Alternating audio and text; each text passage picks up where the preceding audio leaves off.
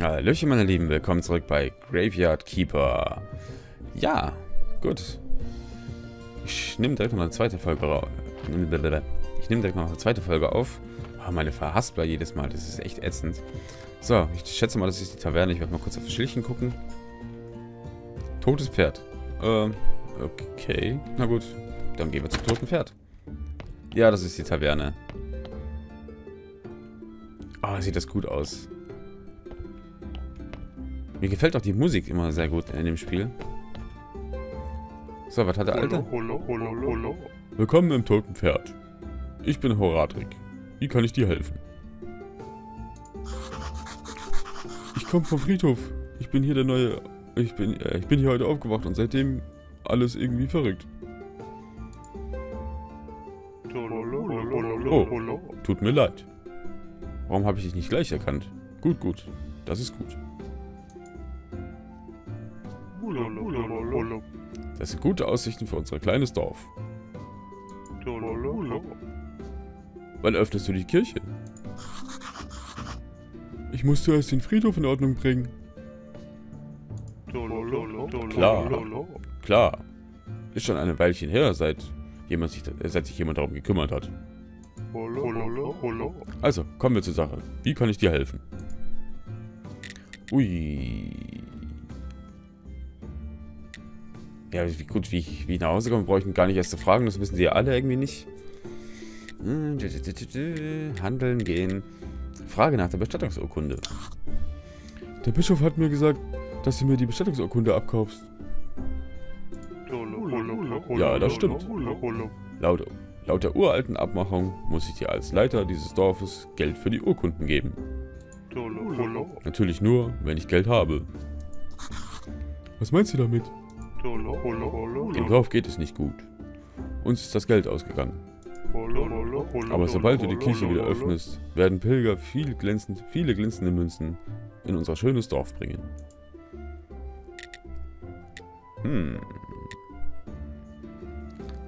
Ich würde gerne etwas frisches Fleisch verkaufen. Sollen wir es mal machen? Fleisch ist hier keine eine Delikatesse. Ich kaufe es gern. Ich muss nur das königliche Fleischsiegel drauf begutachten.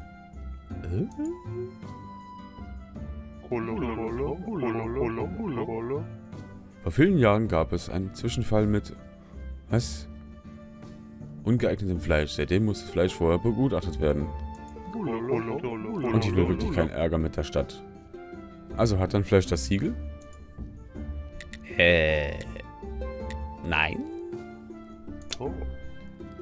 Ich will nicht wissen, woher dieses Fleisch kommt. Aber man sieht... Ja, es sieht wirklich gut aus. Aber ohne das Siegel sind mir die Hände gebunden. Woher bekomme ich das Siegel? Oh, du kannst im königlichen Hof durch den Briefkasten nahe der Kirche ein Bittschreiben? Ein Bittschreiben schicken. Aber das wird dich einiges kosten. Es gibt aber noch einen anderen Weg. Das verrate ich dir auch nur, weil wir Nachbarn sind. Komm näher. Noch näher geht nicht. Es gibt ja diesen Typen namens Schlange. Ich glaube, er hat ein gefälschtes Siegel. Aber um ehrlich zu sein, habe ich ihn schon seit einer Weile nicht mehr gesehen. Du kannst Frau Anmut fragen, sie ist jeden, was auch immer, hier. Vielleicht kann sie dir helfen, Schlange zu finden. Danke. Okay, gehen. Also das Fleisch... Oh, Friedhofsleiter. Könntest du vielleicht unserem Schmied Kerzwold diesen Brief übergeben? Natürlich. Wo finde ich ihn? Im Südosten des Dorfes. Bäm. Neue Aufgabe. So, das mit diesen komischen Symbolen da oben blicke ich nicht ganz... Das ist ein Frauensymbol, ne? Würde ich mal sagen. Ich schätze mal, das ist die da. Aber... Machen wir gleich. Es regnet. Es regnet. Es regnet. Ah, schön. Also ich finde das Spiel echt genial. Ich muss allerdings zugeben, ich weiß nicht, ob ich jetzt in Zukunft immer alles vorlesen werde, was hier so rumsteht. Wir haben jetzt gerade mal 5 Minuten auf und ich habe schon wieder ein trockenes Maul. So, was hat er jetzt gesagt? Jetzt habe ich wieder nicht aufgepasst. Südosten des Dorfes, hat er gesagt, ne? Huch, lass mich doch mal durch hier. Also hier haben wir die Taverne. Jetzt lass mal überlegen, wo ist denn Südosten? Ich schätze mal hier irgendwo. Ach so. Nee, hat sich sowieso erledigt. Der Typ ist ja nicht da. Und ich nehme an, für den offiziellen Weg ist es zu teuer.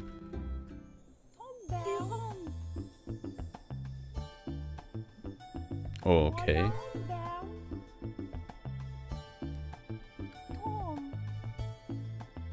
Ist da gerade Karaoke-Abend, oder? Sonst haben wir hier schon 2 Mädels, mit denen wir quatschen können. Du musst der neue Friedhofswärter sein.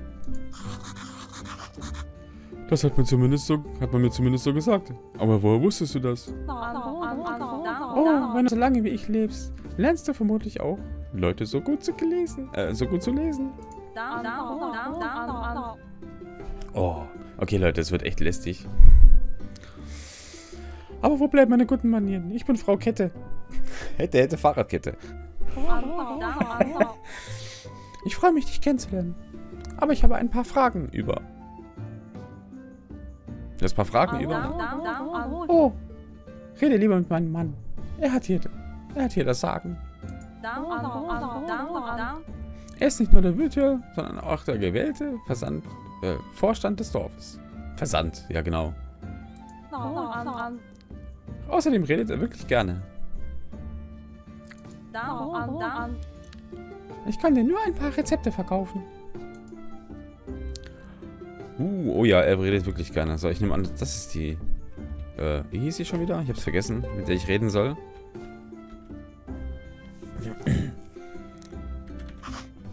Hi. Was willst du? Ich bin der Friedhofswärter und ich wollte dich etwas fragen. Ich verstehe. Weißt du eigentlich, wie oft ich mir so ein Gemurmel anhören muss? Ich habe keine Zeit für dich, Kleiner. Komm zurück, wenn du etwas Selbstvertrauen gewonnen hast. Aber... Ciao.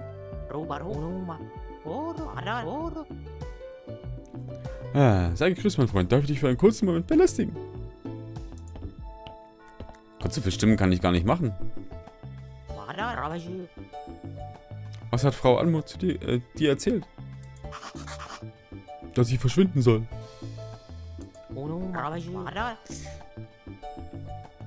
Ah, immer die Unnahbare. Sie redet nicht mit jedem. Ich bin auch nicht jeder. Ich bin der Friedhofswärter. Jetzt findet er, dass er auf den Tisch haut. Und bald Prior der Kirche. Wie primitiv. Ich bin ein bekannter Poet. In bestimmter kleinen Kreisen. Mein Vater ist Wagner. Eines Tages trage ich ihr eins meiner Werke vor und dann werden wir...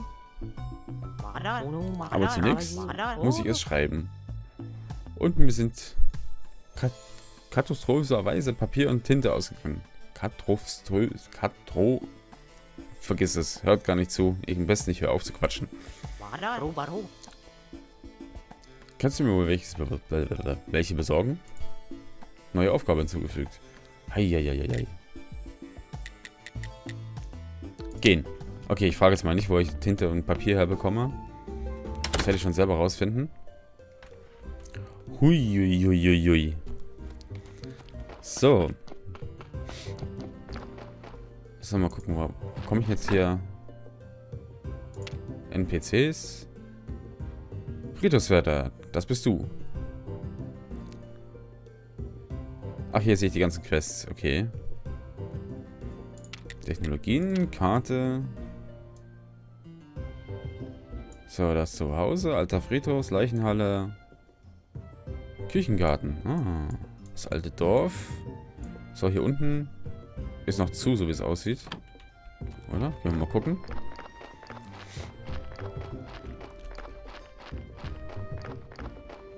Latschen wir mal da runter. Ja, da ist noch zu. Okay, da komme ich nicht durch.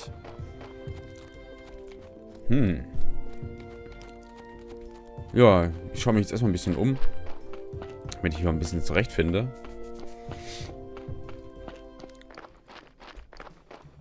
Ach nee, die will schon wieder jemand sabbeln, aber nee, danke. Mir reicht's da auch. Das ist glaube ich der Schmied, oder? Nee, Quatsch, der hat mit Holz zu tun. Hier steht eine Holzscheite. Ja. Ja. Der Schmied. Wo könnte der sein?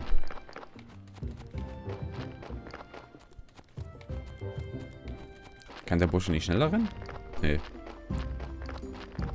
Da steht noch jemand. Schön auch mit den Fußspuren. Ah, schön. Oh, die Brücke ist kaputt.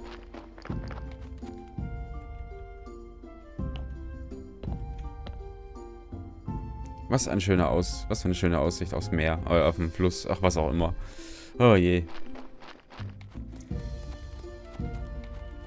So, jetzt allerdings, wo ist der... Warte mal, ich muss noch mal kurz in die NPCs. Wo ist der Wirt?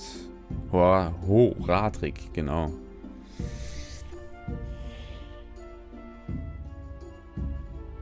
Ach ja, hier, Schmied.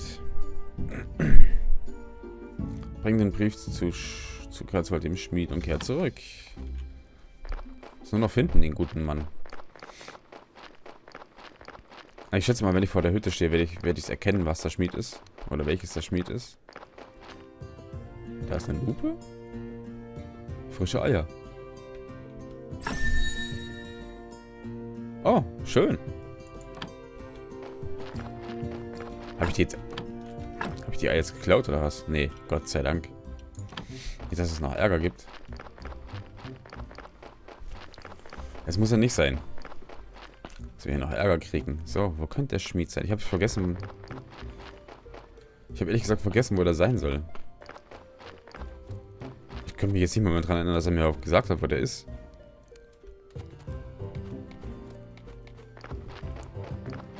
Okay, irgendwie zuckelt das Bild so komisch, wenn ich laufe. Vielleicht muss ich mal was anderes einstellen. Das könnte ich eigentlich gleich mal schnell schauen. Mal gucken. Ich mach das mal an.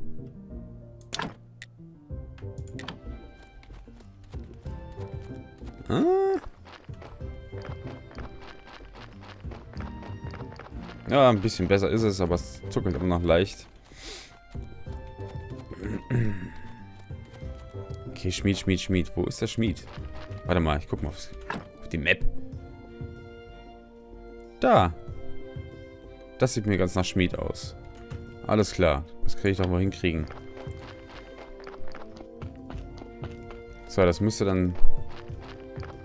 Wenn hier die Taverne ist, muss ich runter und die zweite rechts. Runter und die zweite rechts, dann komme ich zum Schmied. Also 1, 2. Tada, da ist er. Ja, immer alles absuchen. Ey, was starrst du so? Ach nichts, ich habe mich nur umgeschaut. Ich glaube nur... Was? Ich glaube, ich bin der Friedhofswärter hier. Darf ich fragen, wer du bist? Leider bin ich der Schmied. Mein Name ist Kretzschwald. Ah, gib ihm den Brief. Ich habe einen Brief vom Horadrik für dich. Ein Brief? Na klar. Da wohnen... Was? Da wohne ich eine Minute weit weg. Und er schafft es nicht mal persönlich vorbeizukommen. Alte Angewohnheiten sind schwer loszuwerden. Danke. Tut mir leid, dass ich so unhöflich war. Ist wohl eine neue Angewohnheit. Schon wieder Schleim. Was? Schleime? Seht ihr es richtig? Ja.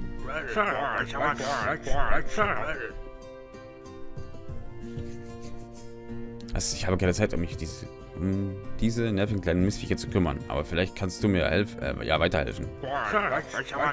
Nimm dieses rostige Schwert. Und ein Energietrank. Ja. Das Schwert ist zerbrochen, aber du kannst es mit einem Schleifstein an der Schleifmaschine hinter mir reparieren. Behalte den Schleifstein. Vielleicht kannst du ihn später gebrauchen, um deine Schaufel zu reparieren. Wenn du es schaffst, sie zu... Was? Wenn du... Ah, ich dachte, sie... Was? Ja.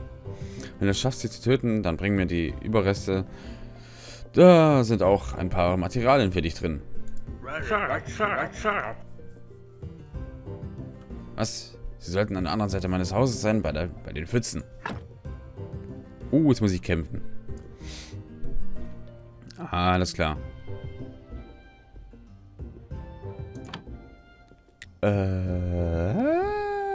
Gehen. So, erstmal schleifen.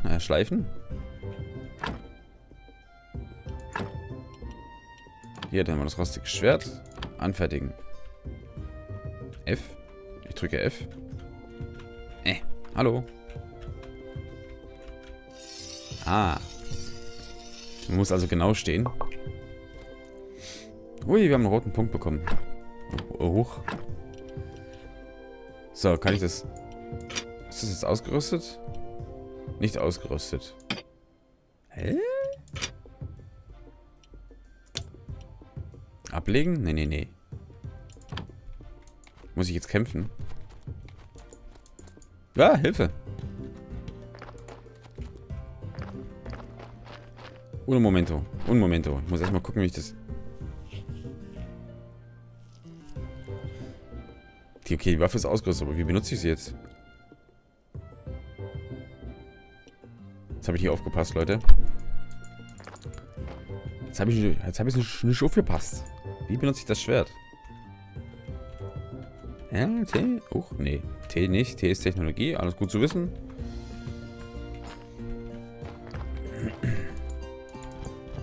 Oha, hey, ho. Mach mal langsam. Hilfe. Okay, ich mach mal. Lass mich doch mal durch jetzt hier. Ich kann nicht. Ich komme nicht vorbei. Lass mich mal hier durch. Ich habe Ästchen bekommen. Juhu. So, jetzt muss ich mal ganz kurz gucken. Steuerung. F arbeiten. Space. Space. Alles klar. Gut. Muss man ja erstmal wissen, ne? Gott, wenn man nicht aufpasst. So. Ja, gib ihm. Oh, das war's schon. Oh, ich meine Ausdauer ist bald im Arsch. Entschuldigung. Im Keller. Ja, wisst ihr was? Dann laufe ich jetzt einfach mal nach Hause und schlafe erstmal. Der wird jetzt schon im Nest liegen, schätze ich mal. Es wird neblig.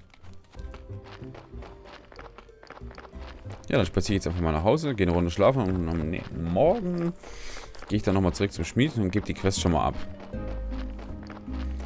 Dann wäre das schon mal gemacht. Haben wir schon mal die ersten paar kleinen Schritte, haben wir dann schon mal durch.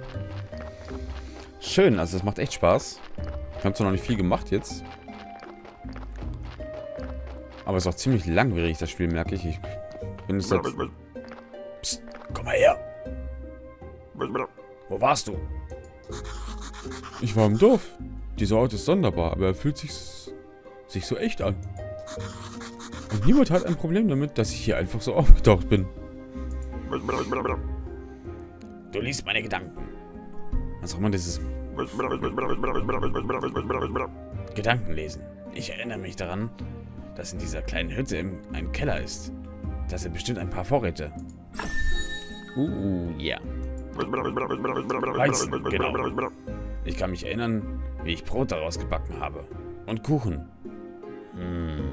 Leckere Beerenbrötchen. Törtchen. Sehr schön, immer neue Rezepte her. Toast, Zwiebeltoast. Das passt richtig gut zu Bier. Ah. Weißt du was? Ich brauche jetzt ein Bier. Ja, das weiß ich schon. Oh. Es fühlt sich langsam wie eine einseitige Beziehung an. Bring mir Bier und ich verrate dir eine Menge wichtiges Zeug. Wie du nach Hause kannst. Fragen? Ich möchte nicht fragen, ganz ehrlich. Wie komme ich nach Hause? Ja, kannst du mir sagen? Das war eine rhetorische Frage. Sehe ich etwas aus wie ein magischer fliegender Schädel, der Antworten hat? Also genau genommen? Scheiße. Ich warte. Ich warte bei mir zu Hause auf das Bier. Kein Bier. Keine Antworten. Eieiei. So, was haben wir hier? Hier können wir noch was mitnehmen. Hui! Bärchen. Nehme ich natürlich mit. Weil ich jetzt echt mal pennen müsste. Und somit auch mal speichern. So, mein Dickerle. Ne, da gehe ich jetzt nicht rein. Ich gehe jetzt erstmal pennen hier. So, schlafen.